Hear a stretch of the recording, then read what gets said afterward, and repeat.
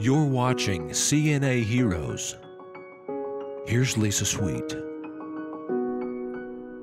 Welcome to CNA Heroes. I'm Lisa Sweet, co-founder of the National Association of Healthcare Assistants. Since I've been filming these CNA Heroes segments, I've been heard here around the office complaining about how difficult it is to find positive news about CNAs. Today we're in a different world.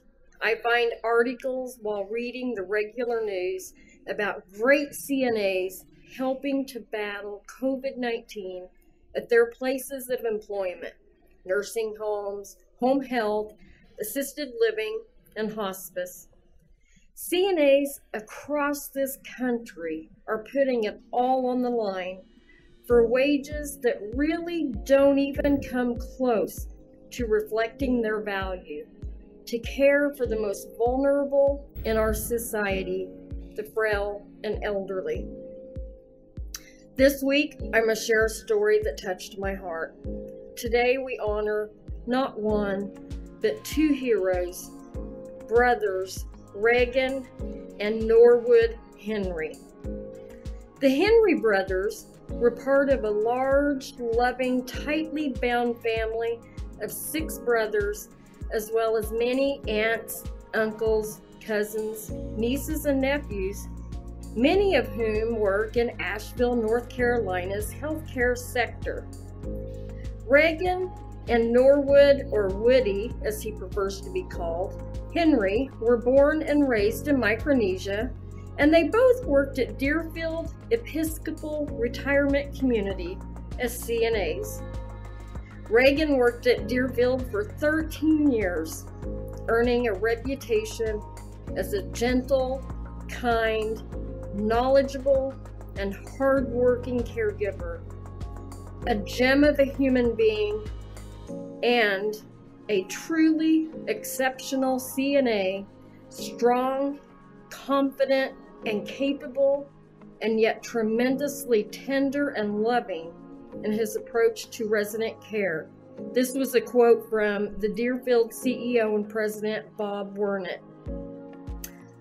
Woody said he and Reagan were together every day of their lives, except for just a few short years when Reagan graduated from high school.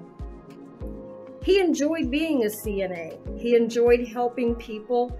He was a great caregiver, not just at his work, but to his daughter, family, and friends, Woody says about his brother, adding that caregiving was something that came naturally to Reagan. Woody continues to say, "Back home, we don't have professionals. We take care of each other." Woody said that in mid-May, he found out that he might have been in contact with someone who tested positive for COVID-19. He immediately got tested and learned that he was positive that same day and went into quarantine. Reagan took the test the same day, but in a different city, Asheville, North Carolina, and his results took 2 days to come back. Reagan, however, wasn't feeling well, was coughing, had a fever, classic signs of coronavirus. By the time Reagan's test came back positive, both brothers had severe symptoms and went to the hospital, and both were placed in the intensive care unit. Woody said he doesn't know how they contracted the virus.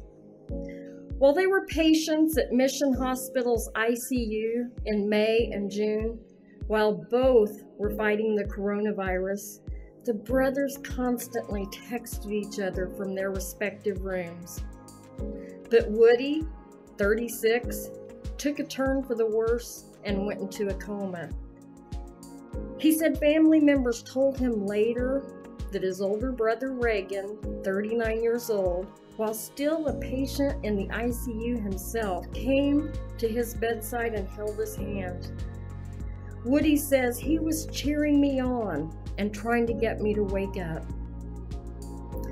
Once Woody rallied and woke up, he learned that Reagan was in a coma. Woody was discharged from the hospital, but on June 23rd, the day the hospital slightly eased its visitor restrictions to allow just one visitor for a family member, and only at the end of life, Woody was able to return the favor to his big brother.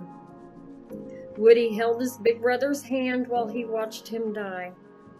Reagan Henry, who was not only the best father, the best brother, a son, boyfriend, cousin, caregiver, and beloved member of the extended Micronesian community, died on June 23rd at Mission Hospital.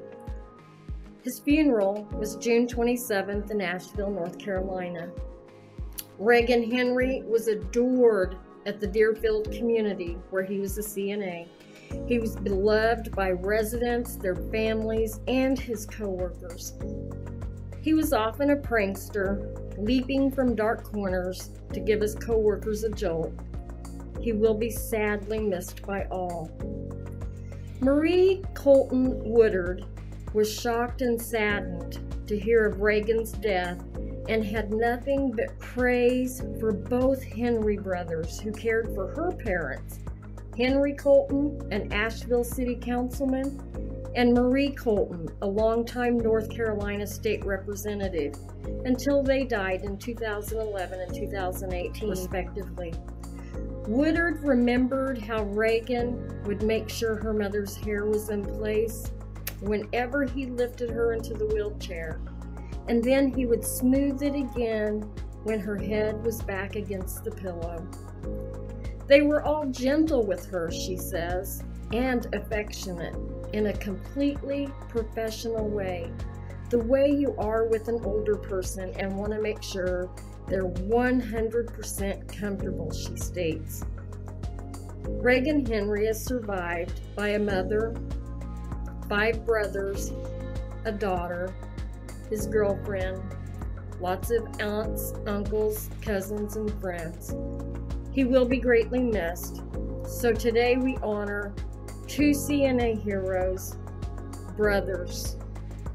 We celebrate Woody Henry for his compassion and dedication as a CNA and a loyal brother. We honor Reagan Henry for his years of caring and loving service to the residents he served, his life cut way too short. Everyone, please join me in honoring CNA heroes Reagan Henry and Woody Henry.